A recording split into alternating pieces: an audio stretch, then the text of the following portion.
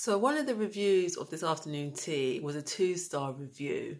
Funnily enough, the other reviews on there are 5-star. So I don't know what to say about that. So the 2-star review says, unfortunately, the hotel floor where the afternoon tea wasn't clean. It was by a patio and there was a draft. It wasn't pleasant. We had a friend's birthday, so they didn't listen to us when we asked to bring the cake.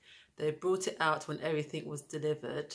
Oh, I think they mean when they brought it out at the same time they brought out the afternoon tea. Plus, only one waiter was kind enough to take a photo and help us out. The rest ignored us. What I will say, this afternoon, the venue, for me, feels it's seen better days. It's quite old. Like the radiator near where I was sitting was kind of a bit rusty and falling apart. The windows, you could see it was all kind of yellow around the frames.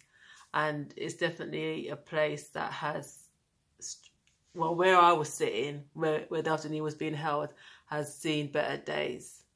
So let's start off with the service. The service was really good. So when I went there, obviously they knew it was a Groupon afternoon tea. They asked to see the QR code and I was to my seat.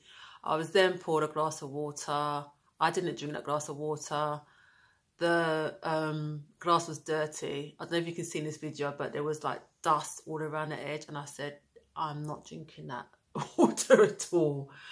Then I was asked what tea I wanted and I opted for lemon ginger. Now, this is a £14 afternoon tea, so you're not going to get loose tea. This was just like a standard, like, I don't know if it's Twinings or whatever, lemon and ginger tea. The tea was fine, but the teapot was weird because every time I was pouring from it, it kept coming, it just poured awkwardly. So half of it poured into the cup and half of it poured into the floor.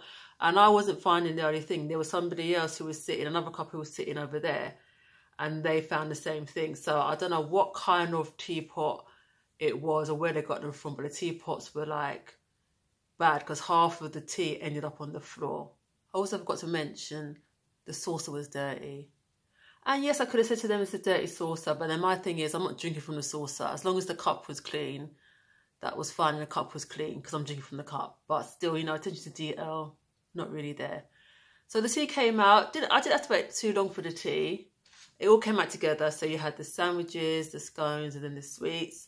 The sandwiches I had, it was cheese and tomato, cucumber, salmon, and I forgot one. Oh, egg. And they were fine. You know, nothing bad to say about them. Then the scones, I had one raisin and one plain. The scones were mine were a little bit overdone, a little bit dry, but the taste was there. The jam and cream provided was fine. The jam, though, you could tell it was the cheapest jam. You could just tell it was the cheapest jam. And then the sweets were, we had like a brownie, a macaron, and a kind of little pastry cup thing. I know there's a special name for it. I don't know what it is. I can't think of it off my head.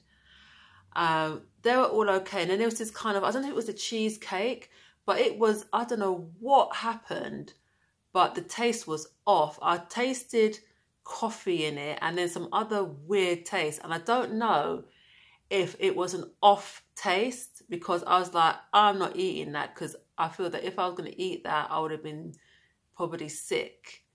So I don't know what happened there. Something went wrong with that sweet. So all in all, it was okay. Like I said, the service was good. I was the first one there for the sit-in, so I could kind of choose where I wanted to sit, and I sat next to the window.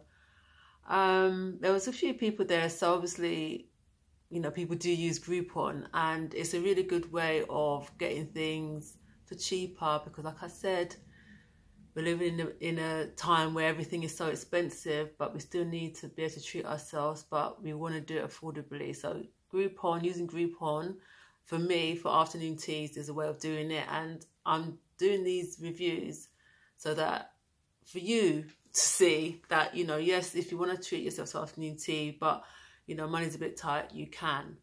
I would give it 3 or 3.5. Yeah, it's the average afternoon tea. It's not a luxurious afternoon tea, so you have to kind of temper your expectations. But it was fine. It was okay. 3.5. So that's my review. Let me know in the comments if you've been to this afternoon tea. I'll put the details in the description. I'm not, as you know, I don't put links anymore because of what happened to me before. I don't know, if you don't know, I put a link to a place I went to a long time ago, and then YouTube basically accused me of using a phishing website when it wasn't me. I just posted the link. So the website that I posted was dodgy, which I didn't know. So I don't post links anymore. I just post the information so you can just go and Google it yourself. So yeah, until next time, Kate lovers.